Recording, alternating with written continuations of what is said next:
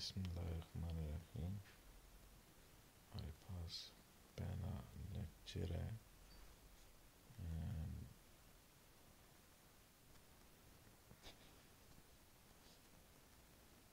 ये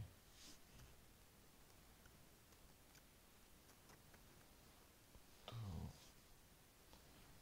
देखते हैं इसको कि कहता है इस थ्योरम में कि अगर सीक्वेंस x जो है ये कन्वर्ज करे स्मॉल x को, सीक्वेंस z कन्वर्ज करे, ये सीक्वेंस z जो है ये नॉन ज़ीरो रियल नंबर की सीक्वेंस है और कन्वर्ज करती है एक नॉन ज़ीरो नंबर z को, तो कहता है कि क्वोशंट सीक्वेंस जो x बाई z है ये कन्वर्ज करेगी स्मॉल x बाई z को। ये हमने प्रूफ करना है।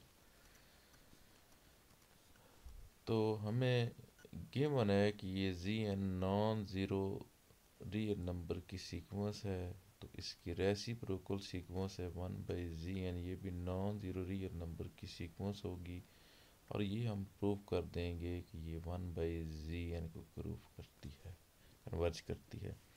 यह हम करेंगे कि हम खुद से प्रूव करेंगे कि 1/zn जो सीक्वेंस है ये कन्वर्ज करती है 1/z को। ये हम प्रूव करेंगे पहले फर्स्ट स्टेप में।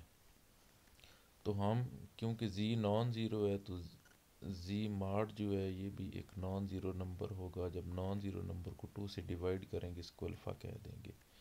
अब क्योंकि z n कन्वर्ज करती है z को, तो आपको हर एप्सिलॉन के लिए कोई ना कोई नेचुरल नंबर मिल जाएगा k1। तो यहाँ हम एप्सिलॉन जो है वो अल्फ़ा ही को कह रहे हैं, तो इस एप्सिलॉन के लिए हमें जो नेचुरल नंबर मिलेगा वो k1। इस तरह के zn माइनस z लेस होगा अल्फ़ा से for all n greater equal to k1। अच्छा, अब यहाँ हमेशा ये हम यूज़ कर सकते हैं, a को रिप्लेस कर देते हैं zn से और b को रिप्लेस कर देते हैं z से, तो हमें ये चीज़ मिल जाएगी। अब बाय डेफिनेशन ये हम जानते हैं कि अगर x मॉड लेस हो a से, तो लिख सकते हैं कि minus a less than x less than a। तो यहाँ इसी तरह हमने एक्सपेंड कर दिया है, तो ये ऑफ कोर्स मॉड उसने गलती से लगा दी हैं, ये नहीं आएंगे, ये हो जाएगा। अब ये हमें पता है कि zn minus z less alpha से जब माइनस से मल्टीप्लाई करेंगे तो ये चेंज हो जाएंगे, माइनस अल्फ़ा इधर आ जाएगा, माइनस zn माइनस z जो है ये इधर आ जाएगा। तो माइनस अल्फ़ा स्टिक की लेस है, स्टिक की लेस होगा यहाँ पर, स्टिक की लेस सिर्फ इक्वल नहीं आएगा इससे, और ये लेस है इससे, देखें इससे। अब हम करते ये हैं कि इसको कैंसिल करते हैं। हाँ, ये तो यहाँ से अगर आप इसको थोड़ा सा देखें तो ये इसकी ज़रूरत नहीं है हमें, इस इसकी और लास्ट की ज़रूरत है, यहाँ स्टिक की अल्फ़ा है। तो हम इस z को इधर ले आए हैं, तो z minus alpha less than z n, ये स्टिक लेस इक्वल वाली ऑप्शन नहीं है, अल्फ़ा की जगह इसकी वैल्यू लगा दी है, तो z mod by 2 less than z n है। और यहाँ से दोनों का रेसिप्रोकल लिया तो हमारे पास 1/zn mod less than 2/z किन के लिए, for all n greater equal to k1। तो ये हमने फर्स्ट स्टेप में ड्राइव कर दिया है। अब हम करते ये हैं कि नेक्स्ट पेज की तरफ चलते हैं। ये नेक्स्ट पेज है हमारे पास। थोड़ा सा जूम इन कर लेते हैं, इसको मैं निकाल लेता हूँ। तो अब हमें पता है कि इसको कंसिडर करते हैं। हमने प्रूफ तो बेसिकली ये करना है ना कि 1/gn अप्रोच करता है 1 को, तो इसके लिए हम ये चीज़ कंसिडर कर लेते हैं। एलसीएम लिया और कुछ भी नहीं किया, मॉड अलग अलग, ऊपर वाले पर अलग, नीचे वाले पर अलग, और 1/gn लेस था, ये हमने लास्ट इक्वेशन पर देखा था 2/g से, तो यहाँ स्टिक की लेस है, तो आपके पास ये फिर ये चीज़ इसकी इक्वल हो जाएगा। इसका मतलब है 1/gn minus 1/gn minus g 1/g less आ गया है हमारे पास 2gn minus g mod by ji square से। अच्छा, अब हमें पता है कि जी एन किसको कन्वर्ट करती है, अगेन जी को, तो हम अब एप्सिलॉन ये इस सारे को चूज़ कर लेते हैं, मीन 1/2 एप्सिलॉन होल मार, तो इसके लिए हमें जो नया नेचुरल नंबर मिलेगा वो k2 होगा। तो यहाँ ये है कि फॉर ऑल n ग्रेटर और इक्वल टू k2, तो इनमें से मैक्सिमम चूज़ कर लेते हैं। तो 1/zn यहाँ पर इसकी वैल्यू यहाँ लगा देंगे, तो ये हमारे पास मिल जाएगा। ये मिलने का मतलब है कि 1/gn कन्वर्ज कर रही है 1 को। अब हमने एक थ्योरम पढ़ा हुआ है कि अगर दो सीक्वेंस कन्वर्ज करें तो उनका प्रोडक्ट भी कन्वर्ज करता है। तो xn और 1/gn दोनों कन्वर्ज कर रही हैं, तो ये इनका प्रोडक्ट भी जो किस नंबर को कन्वर्ज करेगा वो x इंटू 1/g को कन्वर्ज करेगा।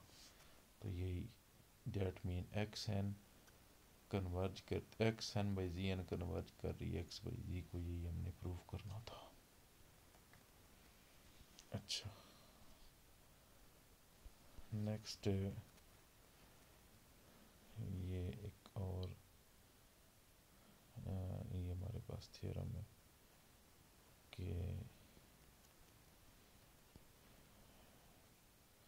ये हमने प्रूव करना है। इसको देखें ज़रा, हमने प्रूव ये करना है कि अगर xn एक कन्वर्जेंट सीक्वेंस हो रियल नंबर्स की और इसकी तमाम टर्म्स जो हैं वो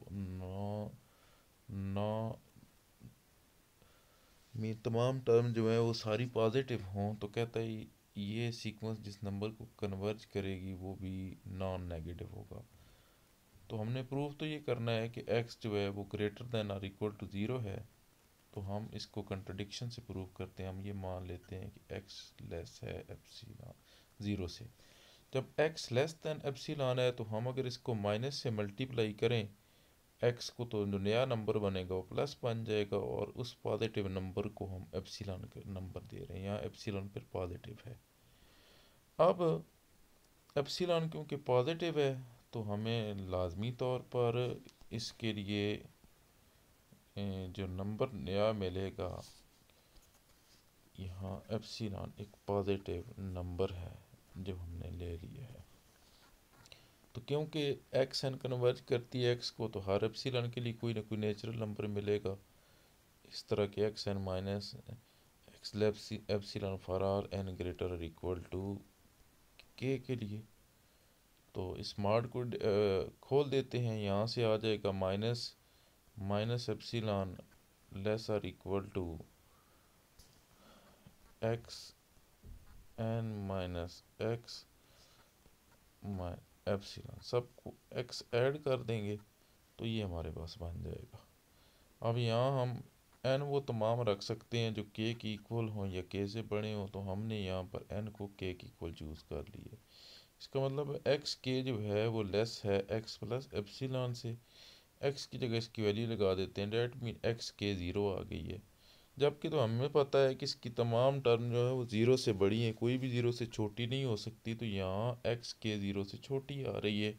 तो मतलब है ये कंट्रडिक्शन है। सही सपोजिशन ये है कि एक्स ज़ीरो से बड़ा या फिर ज़ीरो की इक्वल है। तो ये हमने प्रूफ करना था।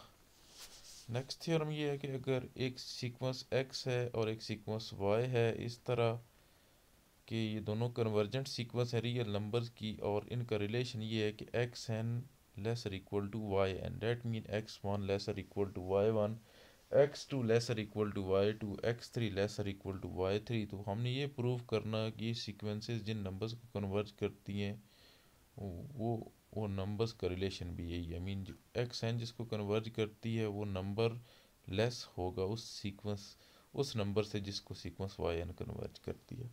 तो हम दोनों के डिफरेंस को कह रहे हैं zn, मीन z1 होगा y1 माइनस x1, z2 होगा y2 माइनस x2, z3 होगा y3 माइनस z3।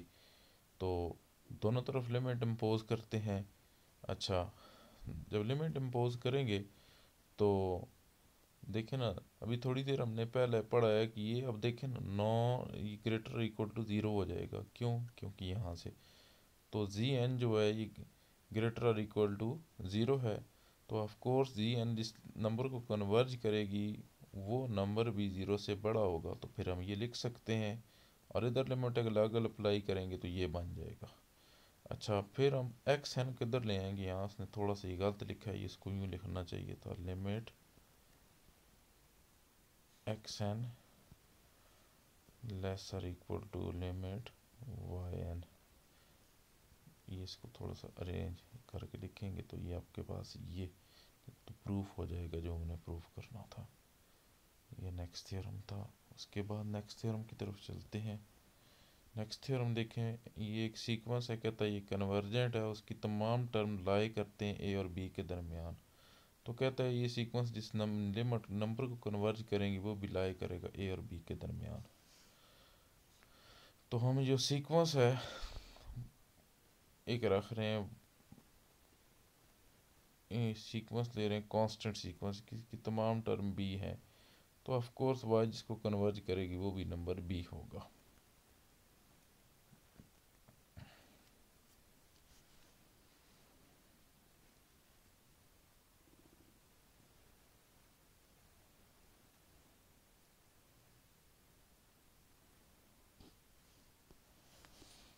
तो यहाँ सिंपली दोनों तरफ लिमिट अप्लाई कर दी, ए की लिमिट ए रहती है, बी की लिमिट बी रहती है, तो ये हमारे पास इजीली प्रूफ हो जाएगा। नेक्स्ट स्क्वीज थ्योरम बहुत सिंपल है, कहता है तीन सीक्वेंसेस हैं x N Y N G N, इस तरह रिलेशन है कि x N laser equal to Y N laser equal to G N.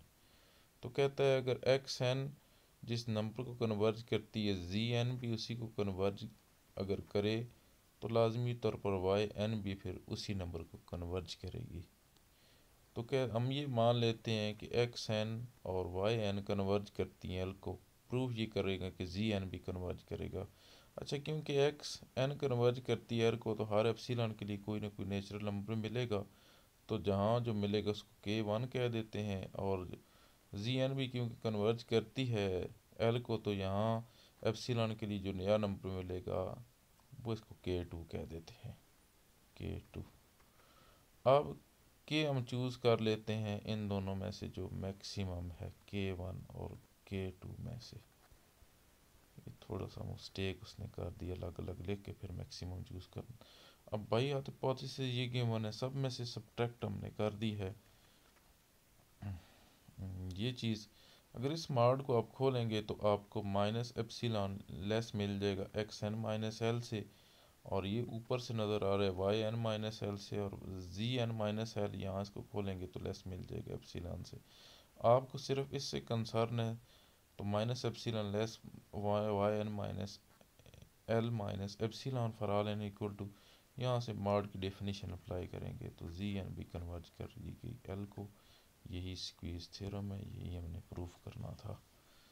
तो आज के लिए इतना ही काफ़ी है, नेक्स्ट लेक्चर को बाद में देखेंगे। अल्लाह हाफिज़।